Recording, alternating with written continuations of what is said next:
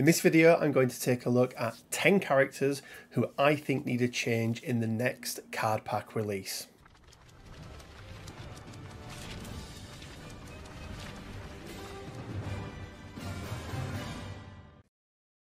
Hey guys, Rich from Richmond Gaming. I hope everyone is doing fantastically well. Welcome to this, another Marvel Crisis Protocol video.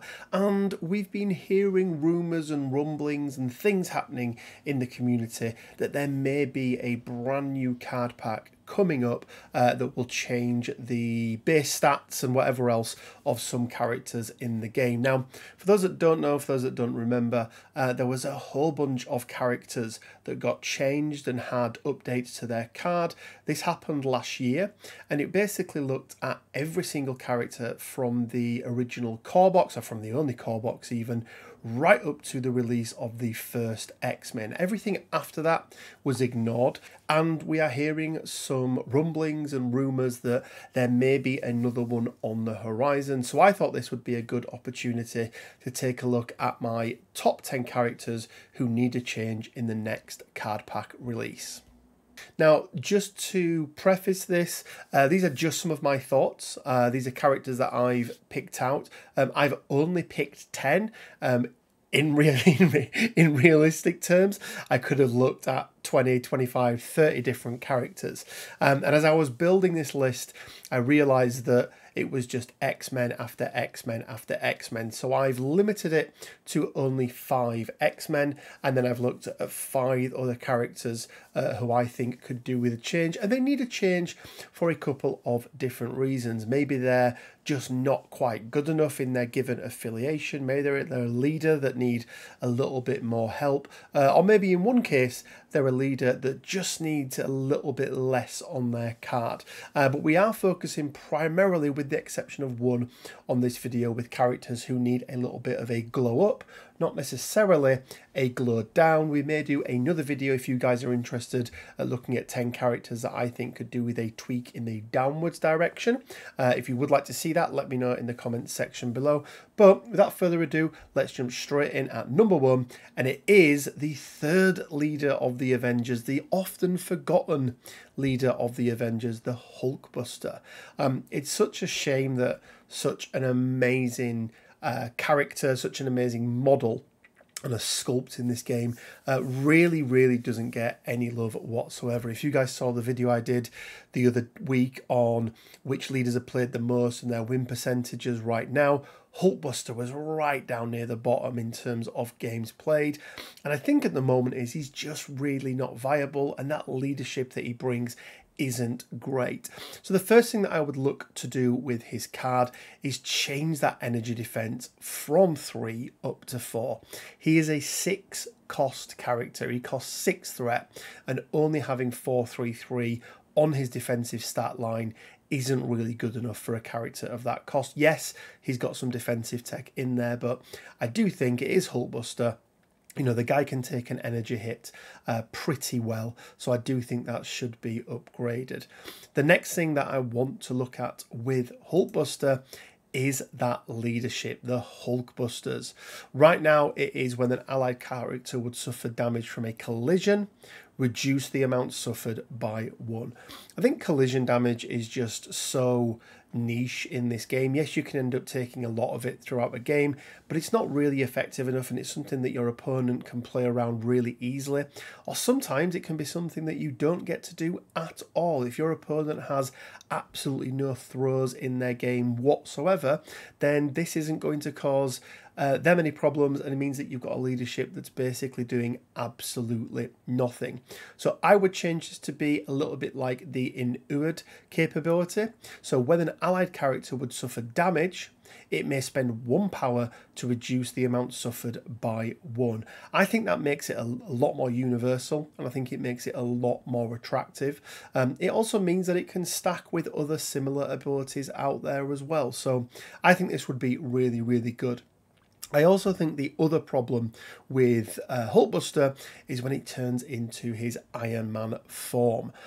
If you don't manage to get Iron Man back out of this form and into the second Hulkbuster, then I think it feels quite bad. And one of the reasons for that is needing 10 power to be able to do that. So what I would do is very, very simply reduce the cost of always have a backup from 10 down to 8. And I think these small changes would make Hulkbuster extremely viable. It's not going to push him too far up. It's going to bring him to that sort of, you know, B-type category of character, making him perfectly serviceable and hoping that he gets some more gameplay. Next up then is Carnage, aka Cletus Cassidy, and this guy had one job on the battlefield, and that was to murder absolutely everything in sight.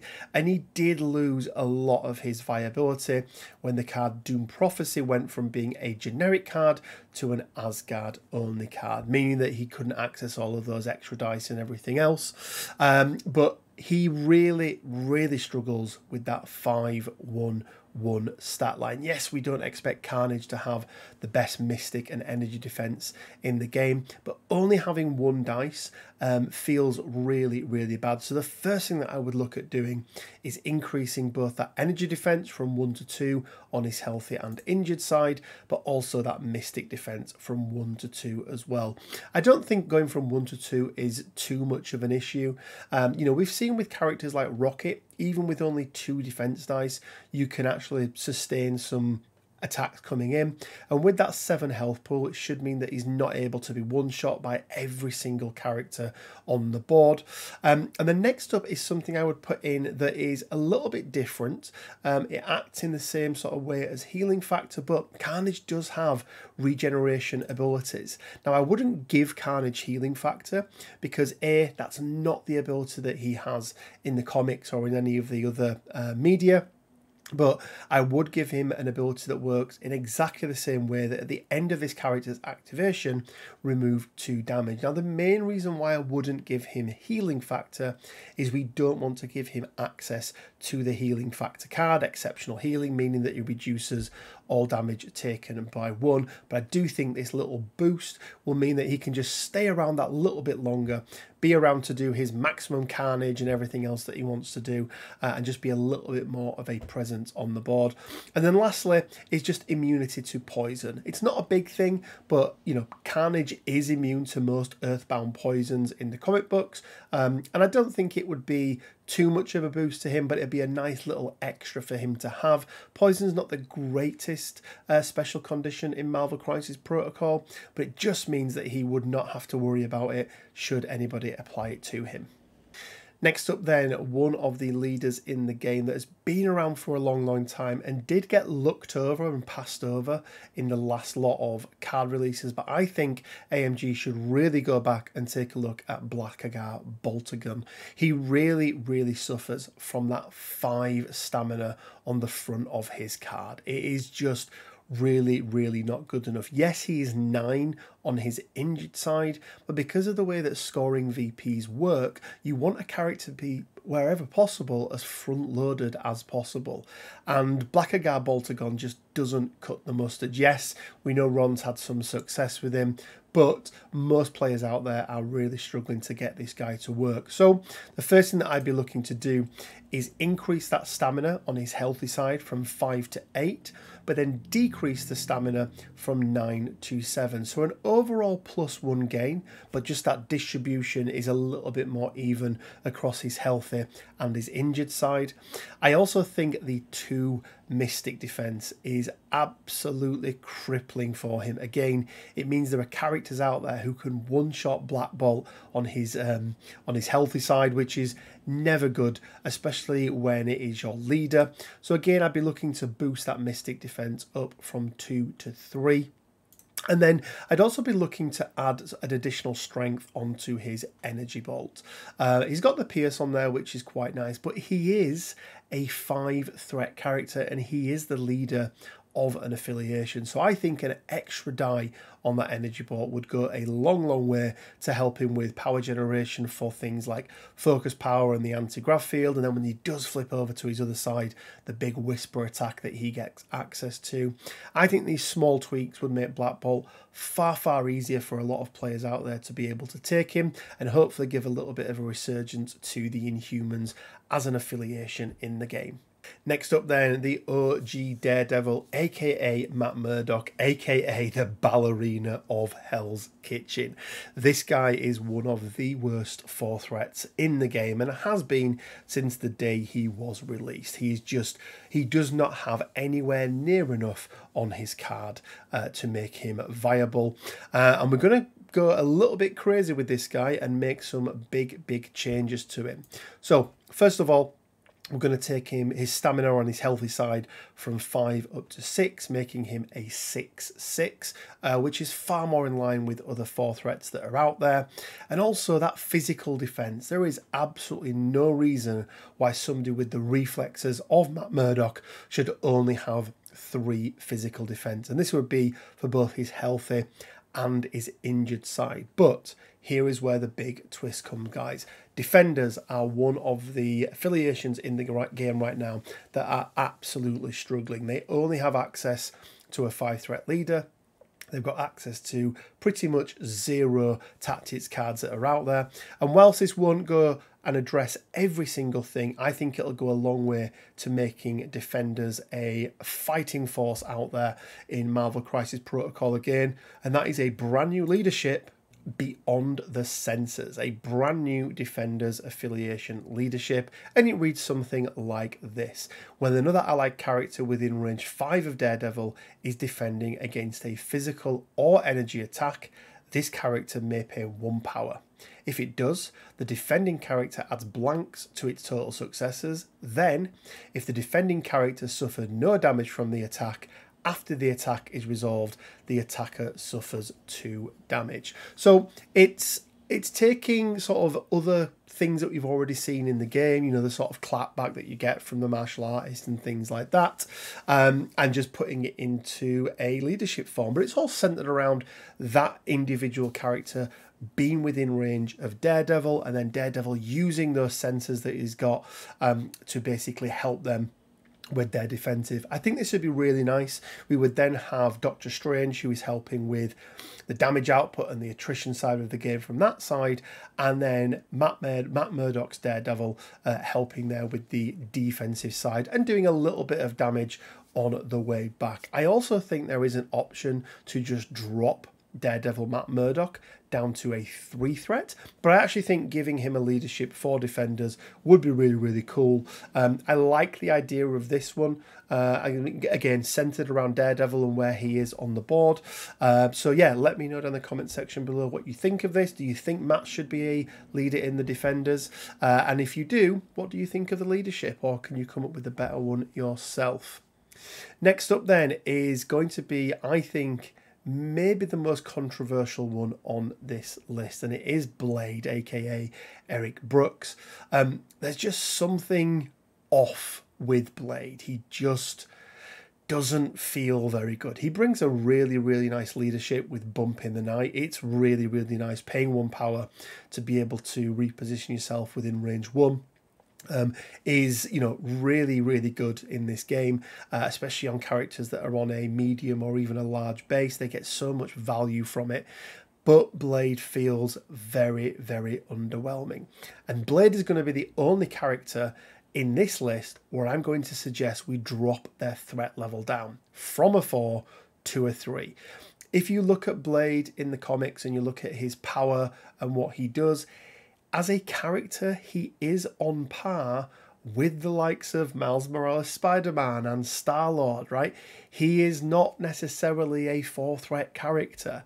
So because of that, I think dropping him down from a 4 to a 3 does a couple of things. It first of all brings him in line with where I think he is more.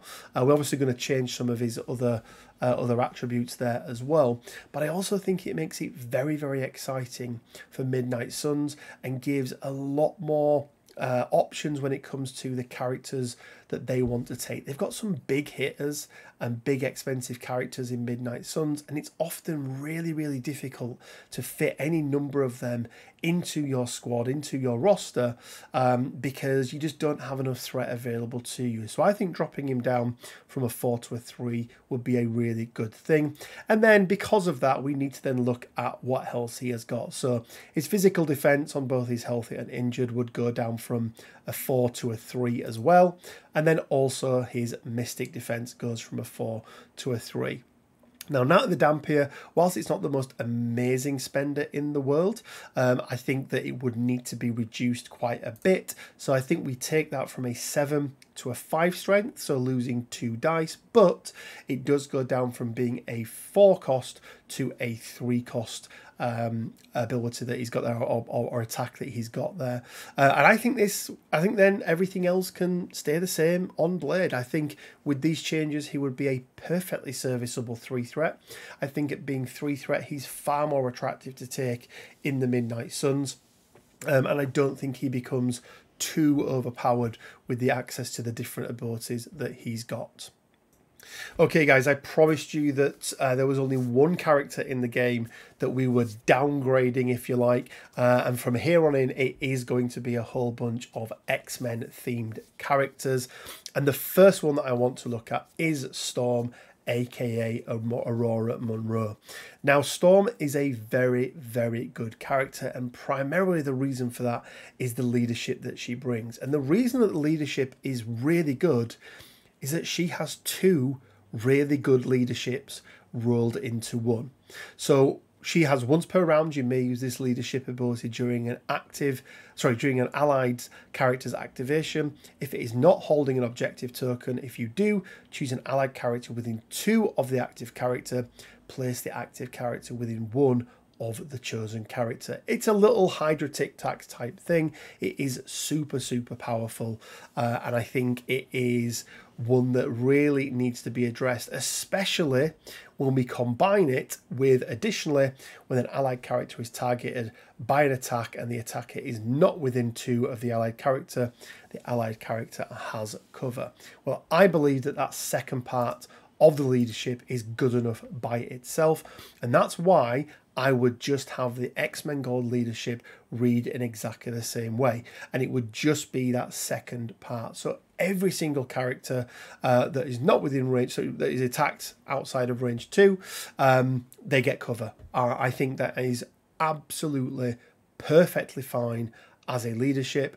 I never understood why Storm had that first part of her card. It's very much a Cyclops-esque type leadership, and I think you can take that off her, leave her card exactly the same as it is, and she will be perfectly serviceable, but doesn't get to do all of the absolute BSery that she gets to do during a game. But do not worry, because guess what, guys? Scott Summers is going to get a little bit of a glow up. So first of all, and this has always really annoyed me, Optic Blast and Optic Devastation. I think you should be able to choose if this attack is physical or energy. It's not a huge change. It does just mean that you get that little bit of flexibility. And the reason I say this is the actual blast that he does, it's not a blast, he opens a portal to a different dimension where it is full of kinetic energy. Kinetic energy is physical energy, so therefore I think these should have the option of being a physical attack, and as I mentioned on the Optic Devastation there as well. I also think Field Leader could do with a little bit of a change. I think we should take this from a 3 down to a 2 cost, but I think it should be limited to the superpower can only be used once per turn, rather than a character can only be moved by this once per turn. And then lastly is going to be that X-Men Blue affiliation for Uncanny X-Men. Once per round, you may use this leadership ability during an allied character's activation if it is not holding an objective token. If you do, choose an allied character within range 2 of this active character, place the active character within range 1 of the chosen character. So we don't lose that Storm leadership, but we get rid of the stupid reduce the cost of things. Like, it is just, you know, spenders in this game are not the things that you want to spend your power on. They're typically going to be superpowers. I think this works well. I think it's a really good leadership. I think it's kind of works with Scott. It works with the type of character that he is. He is supposed to be that battlefield leader. He has an ability there that says that, and I think this adds into it. So Scott brings all of those movement shenanigans and things with him. Storm then brings that cover. It feels thematic. Yeah, let me know what you guys think about this one down in the comment section below, because I think Cyclops needs some real help, and I think this would make him a very, very viable leader, and actually give the X-Men 2 really viable leaders. We know that we're going to be getting a third with Professor X sometime next year, but I think 2 really viable leaders, one at 3 threat, one at 4 threat, both with very, very different play styles. Whereas right now, everything is Storm, almost nobody plays Cyclops. Give the guy a break. Yes, he might be an arsehole in the comics, but give the guy a break and give him a leadership that people want to use. Sticking on the theme of X-Men, we have got the original Wolverine, and the biggest problem with Wolverine is that he has an ability called the best at what I do, but guess what, guys? He is not the best at what he does in this game. He's got a alter ego counterpart in Logan who is better than him. And he even has a 3 threat in the form of X-23 that is better than him. So what would I change? Well, I would keep the cost of the best at what I do to be exactly the same. But I would change it to this character can make a long move followed by an adamantium slash. When making this attack, each wild in the attack roll counts as 2 successes. Now, there's a couple of things I want to point out about this one. First of all, you'll note it does not have the tag, this superpower can only be used once per turn. There are characters in the game who have these charge-esque type abilities, Ulik being the main one, where it doesn't use or conform to that, only used once per turn, so you can do it twice. I don't see any reason why Wolverine can't do, especially when it's called the best at what I do. And I think increasing that from a medium to a long move will make it really, really nice. And I think moving away the word action, this is not a move action. So this means that any things like the Senators, where you can only make 1 move action per turn, it means that he gets to do a normal move and then can do this on top of it. So I think it puts him in a really, really nice spot. The other thing that Wolverine absolutely needs is some Weapon X program training. This character may reroll 1 die in its attack or defense rolls.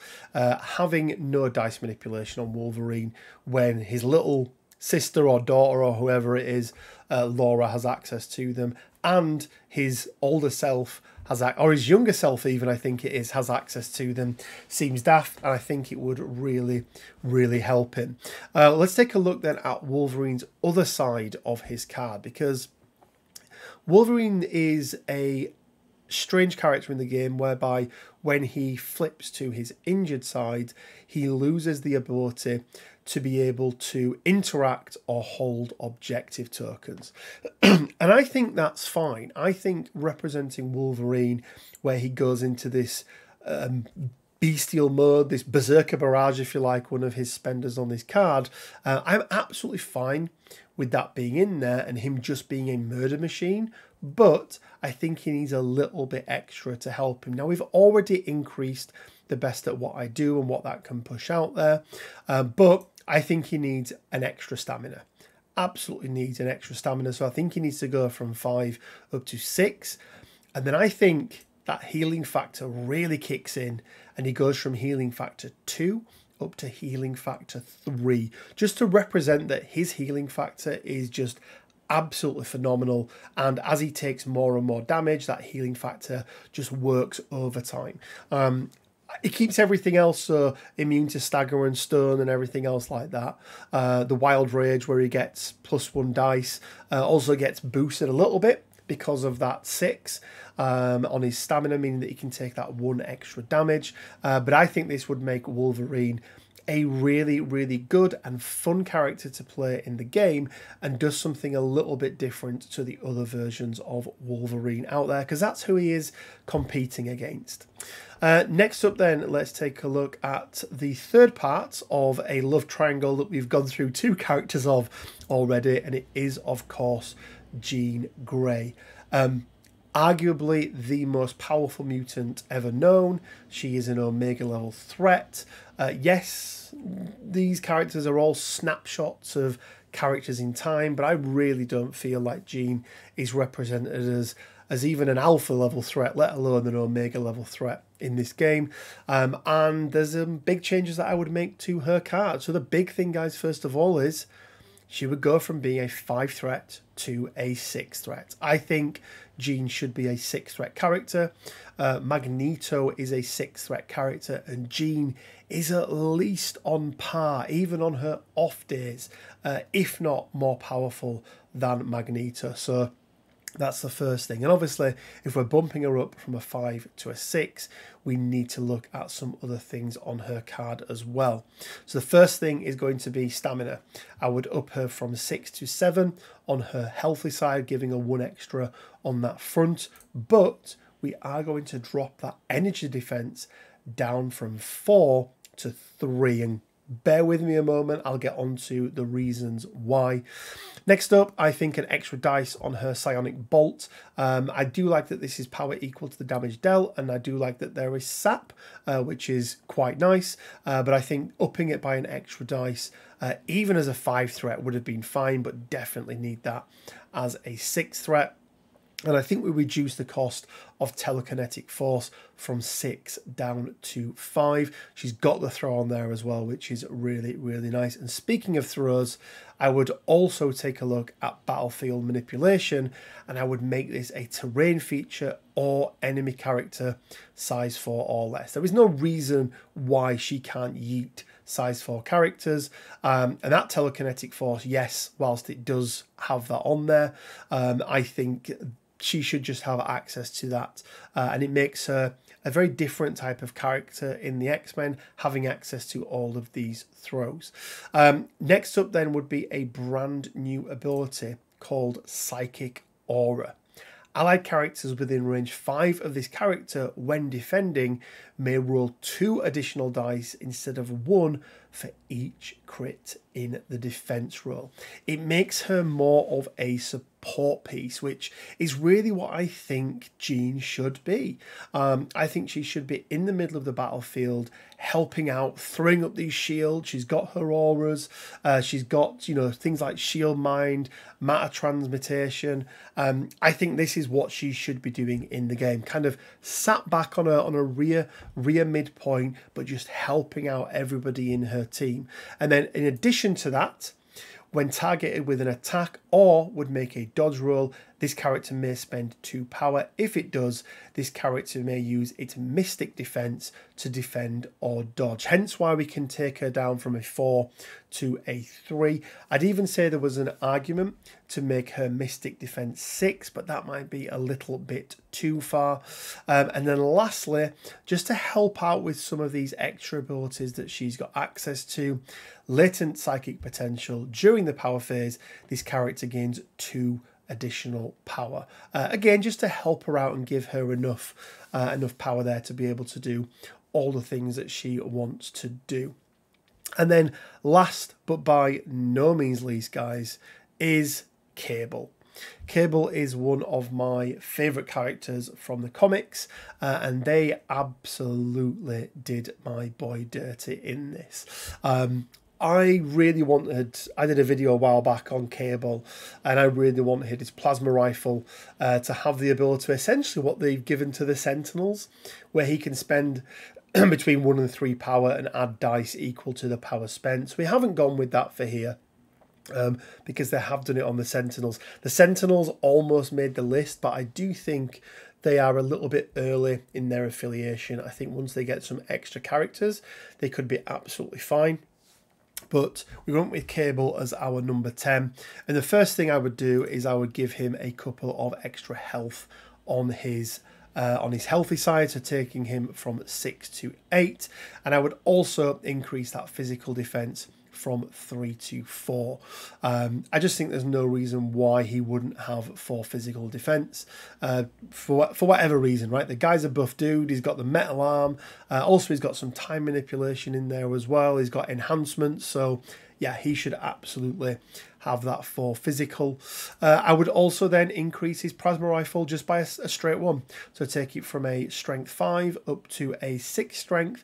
And then I think when you're rolling 6 dice, that incinerate on a wild doesn't feel as bad because you are more than likely to get a wild within 6 dice.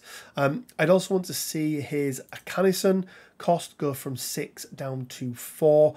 I just think it costs far, far too much. This is a trend we see with most area abilities. They cost a lot. And I think dropping it from 6 to 4 would make it absolutely perfectly serviceable. But the big one, guys, is going to be the Wetworks affiliation, X-Force leadership. So right now it is each allied character may reroll 1 die in their attack rolls once per turn. It is shocking. It may be the worst leadership in the game, or one of the worst leaderships in the game. So instead we change it to allied characters may reroll 1 die in their attack rolls. Additionally, they may reroll and modify failures when they are holding or contesting an objective token. So very, very similar to what Miles Morales has with his Spider-Man or his Web Warriors leadership, but rather than it being a defense roll, it is an attack roll. But they still get those rerolls and modification of failures when they're contesting or holding an objective token. And I think this would make Cable perfectly serviceable. It makes him feel more like a 5-threat character, and I think it would mean that Weapon X, or X-Force even, apologies, I think it would mean that X-Force would get a lot more play, and you know, they can benefit from that leadership a hell of a lot more, especially when there's a lot of inbuilt rerolls in that affiliation as well. It kind of feels like it's their thing. So yeah, but there we go, guys. They are my list of 10 characters who I think need a change in the potential upcoming card pack. Let me know what you think down in the comment section below. Yes, I only picked 10, as I mentioned.